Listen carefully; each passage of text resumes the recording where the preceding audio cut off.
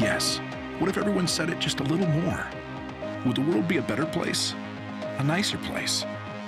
At MU Health, we're certain of one thing, that yes makes the world a healthier place. Yes is the strength to fight doubt, the fuel to find cures, and the unbreakable resolve to keep pushing further. At Mid-Missouri's only academic health center, yes isn't just changing lives, it's saving them.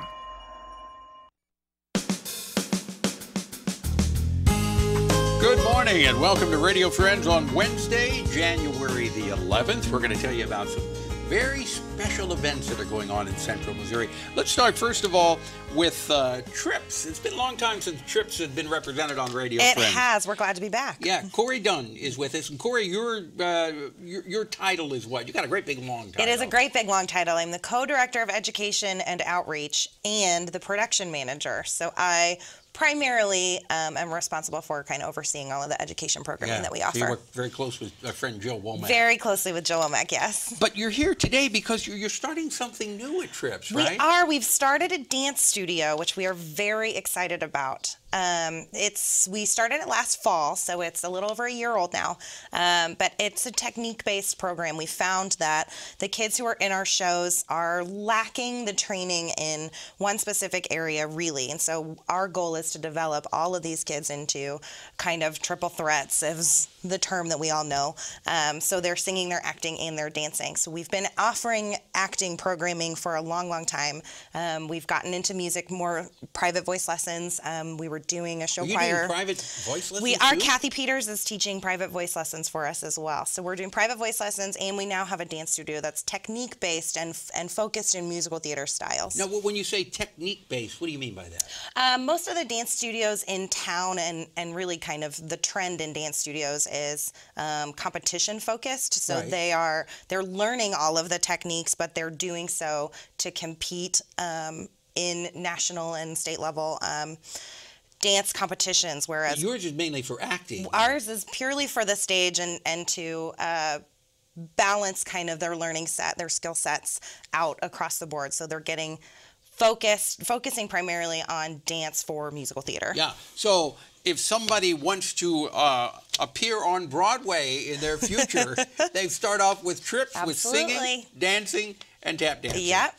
All right. So if people want more information about any of this, what can they do? TRYPSkids.com is the website, and we're always open for emails and calls as well. Our phone number is 573-449-4536, and the email is tripskids@gmail.com. Okay, TRYPSkids.com is the website. Yep, TRYPSkids.com is the website, or the email address is tripskids.com.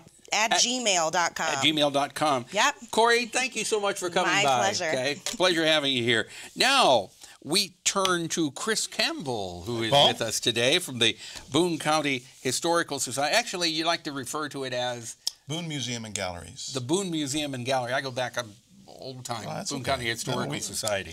And you brought Professor Miyamoto. Yes, I did. Good to have you here, Peter. Thank you. Why is Peter with us today? Blind Boone Piano. We've got another fabulous concert series lined up for 2017, 6 concerts. And Peter and his wife, Ayako Tsuruta, open the season on January 16th. Oh, my goodness. On that Blind Boone piano. That's right, yeah. So what are you going to be playing? Well, we're going to bring in another piano, and we're doing 2 piano works. And it's going to be a kind of all-around-the-world concert. We're doing some Piazzolla tangos. We're doing a big Rachmaninoff Russian piece. We're doing a beautiful French Ravel La Valse, and we'll also have some Bach.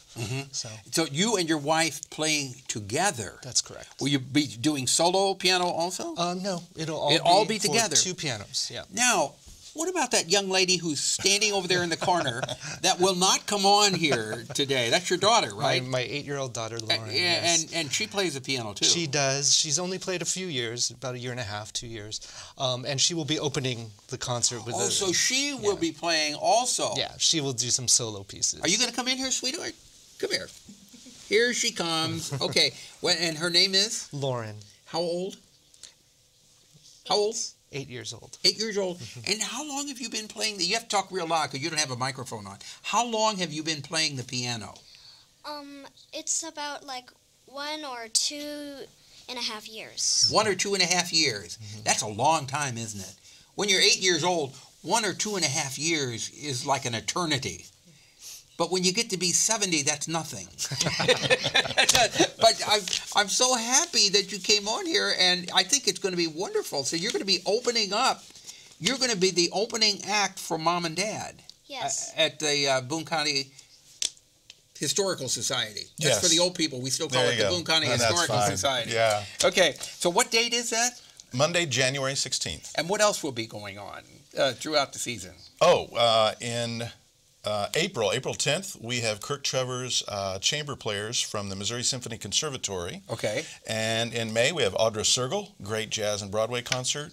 In June, we're bringing back Bob Milne, internationally acclaimed ragtime player, and it goes on. And it's going to be a 6-concert season. My goodness. So it really is. You've got a lot going on. Yeah, we do. And if people just want to come out, when you don't have performances, there's a lot to see. At Art gallery, history exhibits, book talks. Absolutely. Do you still have the exhibit of Columbia? Yeah. No, it's gone? down now. It's gone. That's gone? It was up for a year. We decided to rotate it out. Now we've got a great exhibit about Boone County childhood.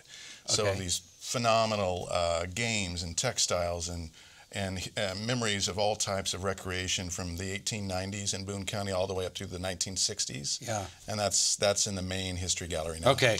But the first event for the year will be Peter and your wife and your daughter playing with a musical tour around the world on the piano. That's right. Now, how long have you been performing?